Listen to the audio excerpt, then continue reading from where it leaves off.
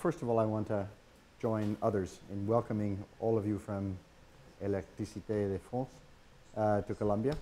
We have a long partnership with EDF in the university and at my school, School of International and Public Affairs. It's been a very fruitful partnership for us, and we're delighted that you're here, that you all made it at the right time in the right place. So I want to thank also those who have been responsible for organizing this event. I know Alicia and Laurent have already thanked you for coming, but I want to thank them for all of the arrangements that they made. Is Marta Vicarelli here? Marta, as you know, has a PhD in Columbia in economics and worked with Jeff Heel in SIPA and at the business school. She's an expert on climate change, so she's part of your group, and I'm delighted to welcome you back to Columbia again. The Alliance program, it says here very clearly, enjoys a very special status at Columbia, and I can tell you why. The Alliance program is only one of two institution-level agreements that we have with other universities around the world.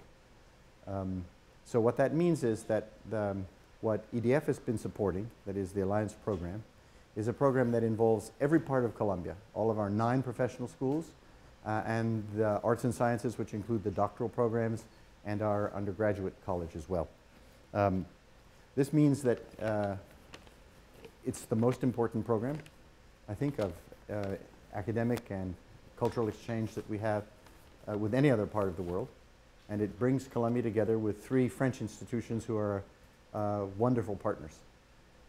Alicia and her predecessors have made sure that the program has gotten off the ground well, and it involves both student exchanges, dual degree programs, as well as exchanges of faculty, professors. So it's, and the professors and students come from all parts of the university.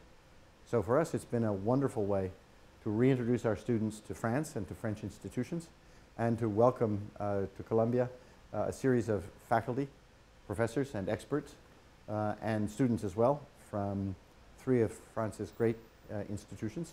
We don't have enough French students and French faculty at Columbia, so this has helped us to make up for a deficiency that we all recognized, but we couldn't possibly do anything to repair until EDF and Alliance came along. I should say that one of the duties I inherited on becoming the interim provost of the university. Do you know what a provost is? I don't think you are familiar. Right. A provost, it was explained to me when I moved into the office, is the university's chief academic officer. So I'm responsible for programs that have to do with the intellectual quality of the institution. I have to approve every tenured appointment to our faculty. I'm responsible for programs that involve more than one of our professional schools or departments.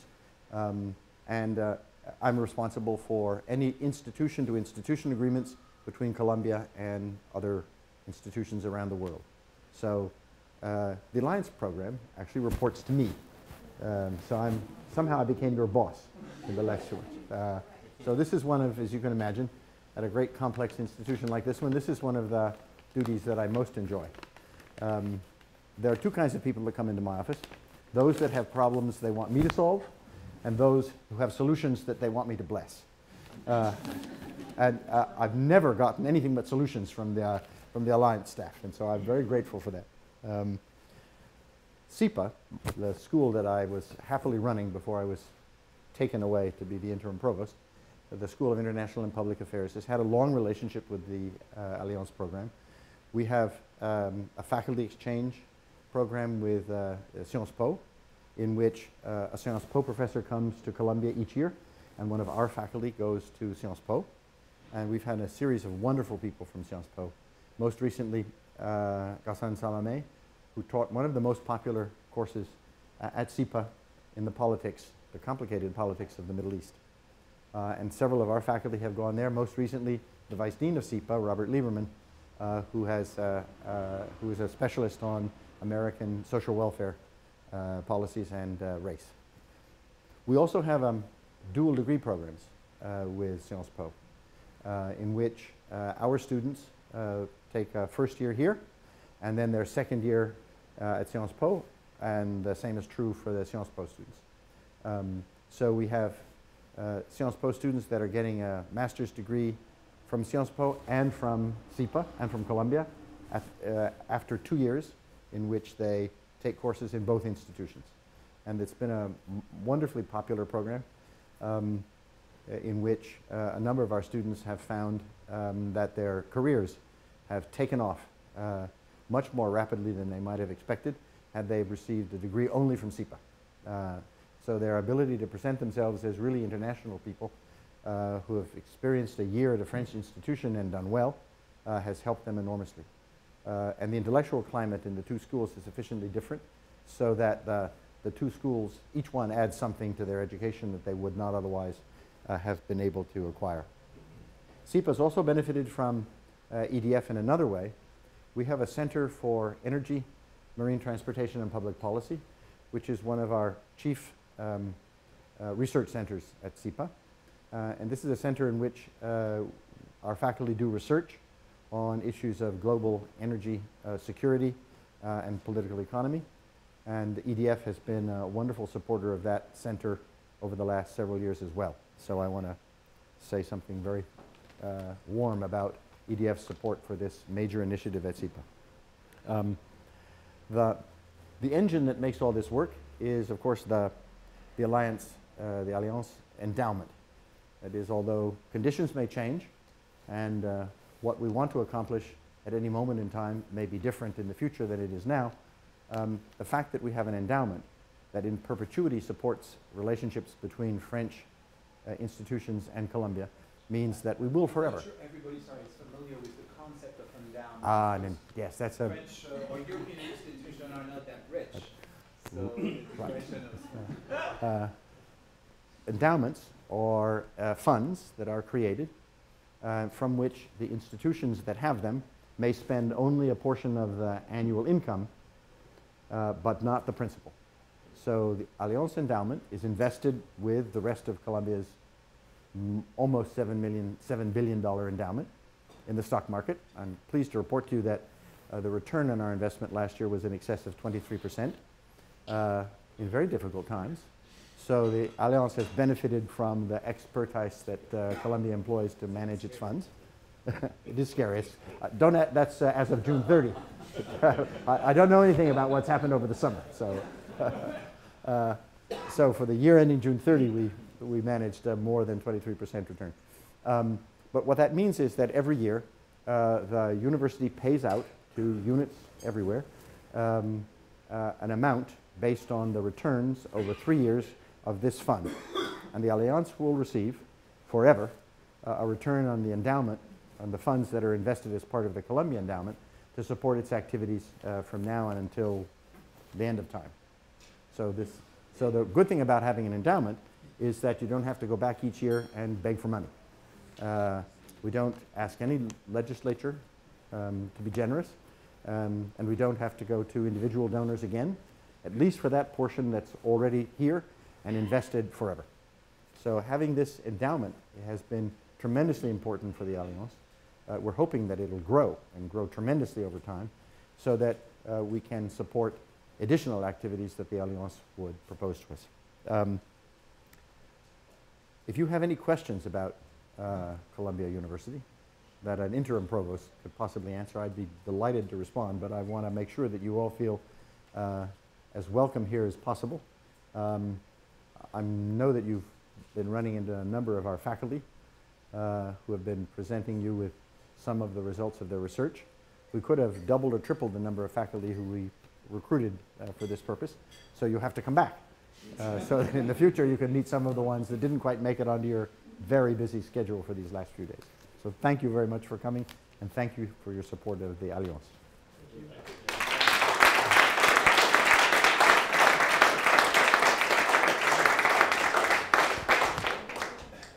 Maybe a question I think which is really interesting for us to do more is Columbia is an institution in New York that speaks out to the community here, the policymakers, the mayor.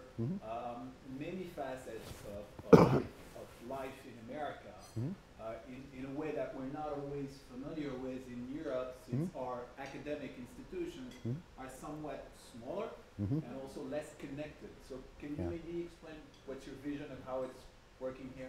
Well, the largest number of connections between Columbia and the surrounding community and the larger policy-making community of the city and then of the state and nation are connections that are made every day by individual faculty whose research is relevant to some question of public import. And all of that activity is completely uncontrolled. I wake up every morning worrying about what the newspapers will say that a member of my faculty has done in the last 24 hours, said to the press or reported in a research paper. So much of what we do, perhaps most of what we do to connect to the surrounding community is done by individual faculty members who pay absolutely no attention to what deans and provosts tell them they should be doing. And I suppose that's exactly the way we want it. But the university has institutional ties with the city, with the state, with the country, and internationally that are reflected in some of the programs that has developed over time. Perhaps the most difficult for American universities is to establish positive relations with their immediate environment. We refer to these problems as town-gown relationships. So the gown, that is the university, we dress up in funny gowns on graduation day. On the side of the gown, universities tend to want to expand, and by gobbling up neighborhoods at the lowest possible price and then ignoring their denizens forever. On the other hand, towns tend to see universities as not only as sources of employment, but also as places where on Saturday evenings, young people between the ages of 18 and 25 misbehave. And where the institution adopts a kind of imperialist attitude towards its surroundings that are at times create all kinds of problems. Columbia's had a long, sometimes troubled and sometimes very positive relationship with the surrounding communities in the northern part of Manhattan. We occupy an enormous part of what is called Morningside Heights, this part of Manhattan. And then if you go further north 40 blocks, there's the Columbia Medical Center and the School of Public Health. And they're also a huge presence in this part of the city. The most recent and significant relationships that we've built with the community have to do with the university's expansion to the north. We've purchased about 18 acres, so that's about 7.5 hectares of land north of our current campus in a part of the city that's known as Manhattanville. And if you go north of the university up to about 125th Street, you'll see a giant hole in the ground with lots of construction equipment. The first phase in the construction of this new campus that will be devoted mostly to graduate and research activities. In the first phase, I'm delighted to say the School of International and Public Affairs will have a building. The business school, the School of the Arts will have a theater. There'll be a small conference center. And the giant building you see going up now is a research institute in neurosciences. And much of the rest of that 18-acre campus will be devoted to science. So in the process of acquiring that property and communicating our intentions to the surrounding community, we entered into discussions with what are called in Manhattan local community boards. Local community boards are citizens who are elected by their neighbors to keep watch on their communities, to lobby the city for more services, to notice when things are going wrong, and to badger city agencies to do better. So what the university did was to work with the local community board north of the city and enter into what is called a community benefits agreement, so that over the next 20 years, the university will be supporting many of the activities, social activities and cultural activities in the surrounding neighborhood. I think the total cost to the university in kind and in money of the community benefits agreement that we entered into is in the range of $60 to $100 million. So the first phase of this community benefits agreement will take shape when Columbia Teachers College opens a demonstration school. The hope is that it will be able to operate a public school in a way that demonstrates to other public schools in the city how one can improve the quality of primary and secondary education. But the Community Benefits Agreement also contains provisions that require us to hire contractors who are from underrepresented minorities and women for at least 25% of the total work that is done in the construction of this new campus.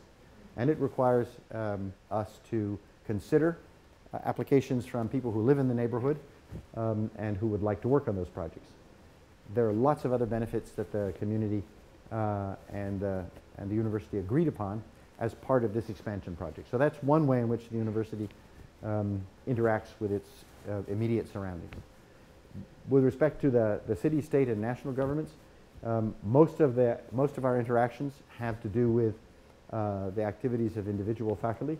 But for example, we are just now preparing a major proposal to the city government, which issued a request for proposals last February. The city government wants to support the creation of new science and engineering complex in the city that would connect with businesses and the city government in a way that would create jobs and create a certain dynamism in technologically progressive areas of engineering and applied scientific research. So we're planning to devote a part of the next phase of construction in Manhattanville, assuming that we win the contest, to the creation of a new data sciences institute that would focus on areas like health statistics, on media, on cybersecurity, on areas in which masses of data have now become available through the internet and elsewhere, but that in which our capacity to use the data is still quite limited. One of the areas is smart cities, that is the use of masses of data to analyze and propose solutions to city problems, from traffic to environment. So another way in which we interact is collectively to involve portions of our faculty, in this case the engineering and applied sciences faculty and the business school, to find ways that we can work together to help dynamize the city economy. At the state and national level, the units of the university enter into contractual relationships that involve all kinds of research, from small groups of faculty that advise the Environmental Protection Agency on issues that have to do with the environment, to folks in the business school that have contracts with consulting contracts with and group contracts with private enterprise. So although the model for an American university is to create a sort of campus distinct from, apart from, and quite different in aspect to the surrounding community, actually universities, no matter how enclosed they look in the United States, are really quite porous and interact with society at all kinds of levels. So it's a long answer to a very short and pointed question.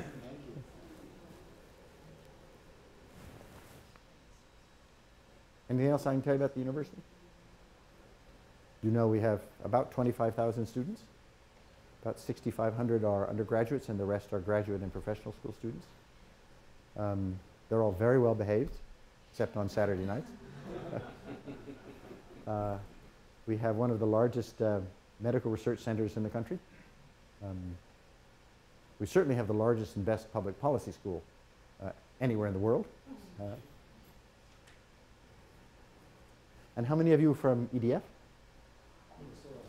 Everyone. Everyone. Ah, fantastic. But in different countries. But from different countries. Ah, sure. Subsidiaries across mostly France, Italy, and the UK. Uh-huh. But today we're very lucky because Mr. Carpenter, a glass artist and architect, and also Javi Eli, our business director of Diverse Cotillion Print, an architecture from New York, decided to join us for lunch. So we're very blessed. Fantastic. Well, I hope very much that you enjoy your stay at Columbia and in New York. Please come back as often as you like. We have lots more to tell you about the university and lots more faculty who haven't had a chance to meet you yet. So thanks very much. It's a pleasure to have you.